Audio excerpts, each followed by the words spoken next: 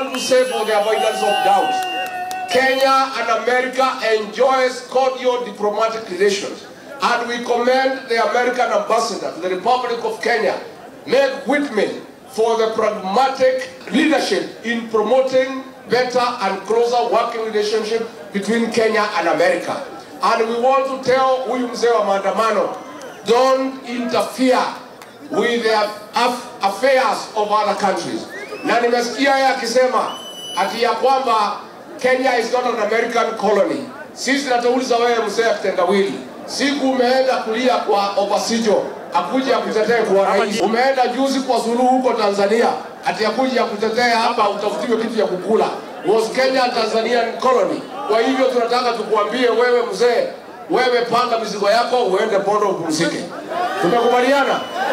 Tumekubaliana? Mimi nataka kuhakikishia nyinyi kwa niaba ya Rais William Ruto, hatupaduki. Sisi tumeamua ya kwamba mambo ya kilimo lazima mpate mbolea kwa shilingi 2,500.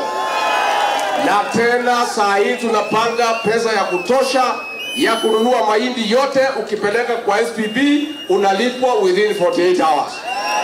Tumekubaliana?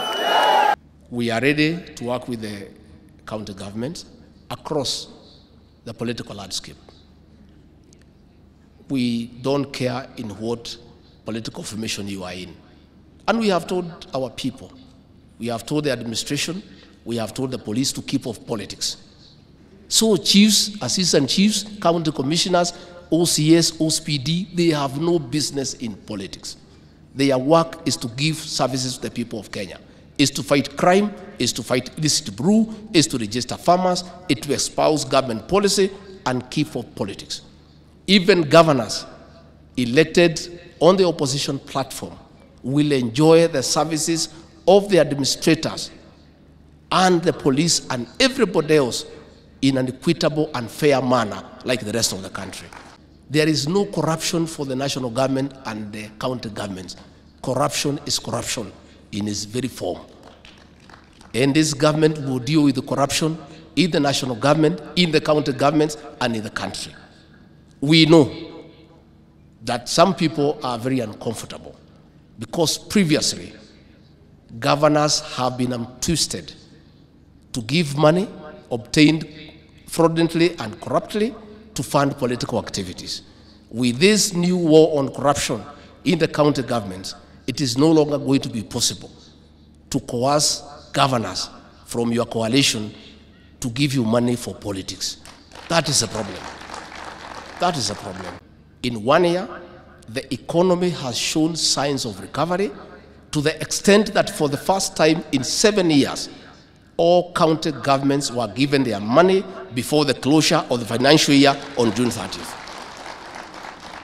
All members of parliament and the respective constituency development funds in the 290 constituencies were given all the allocation before the closure of the financial year on June 30th. So the people who had schemed to destroy the economy so that the next leader can fail are very envious. And that is why they are bitter, and that is why they are trying to portray our friends as bad people. I join you for the 8th Devolution Conference and the first biennial conference as we celebrate a devolved but complementary system of governance. Over the last 4 days of this convening, which was opened by President William Ruto on Wednesday, we have appreciated the transformation of investing resources at the bottom of the socio-economic pyramid where they belong. As staunch believers in sparking grassroots economies, we have picked good practices and lessons for better, bolder and broader steps into the next decade of devolution. That is why the sub-theme, driving transformation from the local level, county governments as the center of economic development, is very apt. Governors, distinguished guests, at the start of our administration, President William Ruto was wrongly criticized for being purported to have scrubbed off the Ministry of Devolution. This was not the case. It was a case of elevating devolution to the presidency. And in less than 1 year into office, the president has shown commitment to delivering on the devolution dream because it is aligned to the bottom-up economic transformation agenda. We have no room for a failed devolution because it is the anchor of the Kenya Kwanza transformation agenda. We are keeping the promise. In our first year in office, the national government owes no county a penny. On the other hand, President William Ruto elevated devolution and placed it at the office of the Deputy President, and in this regard, devolution enjoys a direct ear to the presidency. Besides being the chair of the Intergovernmental Budget and Economic Council, I've been given the role to be the bridge between the national government and the county governments. In short, I am the representative of the devolved units at the decision-making table of the executive. On assuming office, I undertook to eliminate conflict between the two levels of government, and I convened a meeting of all county commissioners and directed them to accord due respect and work closely with elected governors and the county governments.